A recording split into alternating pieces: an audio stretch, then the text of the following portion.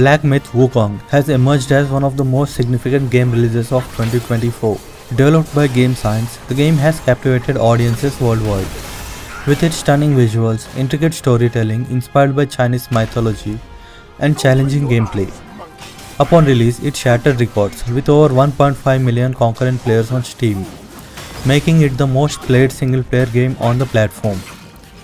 Pre-orders exceeded 1.2 million, generating approximately 53 million in revenue before launch.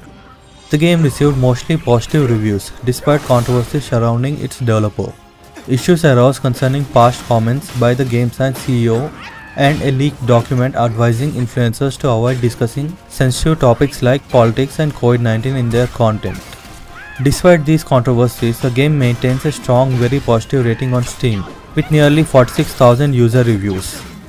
Beyond Steam, Black Myth: Wukong has also succeeded on other platforms, including PlayStation 5, Tencent's Wii Game, and the Epic Games Store, with an Xbox version expected soon. The game's success marks a new era for Chinese developers in the global gaming industry, solidifying their influence and demonstrating the potential of high-quality mythology-driven narratives in gaming.